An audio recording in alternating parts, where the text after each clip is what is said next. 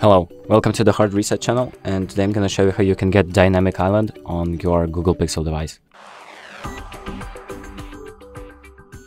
So the first thing we're going to do is we're going to open up Play Store to download an app called Dynamic Spot. So you want to look up this app and download it, and then you're going to launch it up. So it's first going to ask you for a few permissions.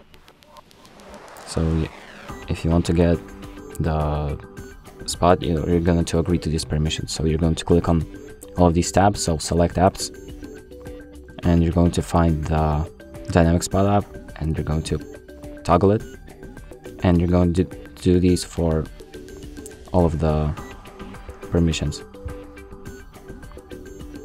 So you're going to find the Dynamic app in each one of these tabs. Okay, so now that you're done, you can change the appearance, you can click on general, ignore the ad. So you're going to, for example, click on the arrow on the top right, and you're going to click on allow notifications.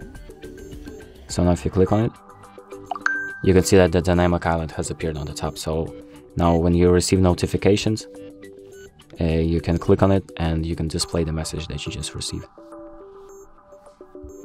And that's it. You now have Dynamic Island.